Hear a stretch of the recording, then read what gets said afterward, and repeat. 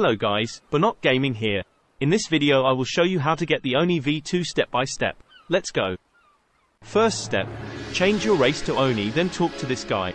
Be sure to change your race first or else you're not gonna start the quest. Next step, after talking to the guy, he will ask you to kill 600 enemies found in C3. I did mine on Marine Base.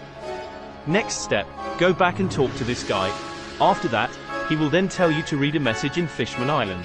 And so, we'll go to Fishman Island.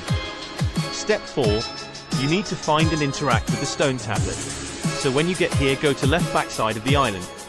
Here you will see the stone tablet. Interact with it, then go back and talk again to that guy. Next step, talk to him and go to Turtle Island. Same as step 4, we need to read another stone tablet. And so we'll go to Turtle Island. Step 6, we need to find and interact with another stone tablet again. So when we get here, just go straight till you see this building. You can spot the stone tablet right away, so interact with it. After that, go back to him again. So after talking to him, for the next step, he will then tell you to bring 200 Oni essence. You can get this from the mad scientist in Turtle Island. And so we will go to Turtle Island. So when we get here, just go on the right side of Turtle Island. In here you'll see the mad scientist, and this is where you'll do the raid to get Oni essence. Also you need primordial keys to start the raid.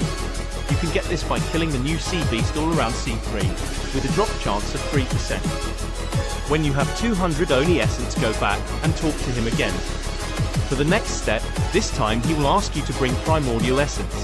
You can also get this by killing the new sea beast, with a drop chance of 0.1% and 0.05% from race raid.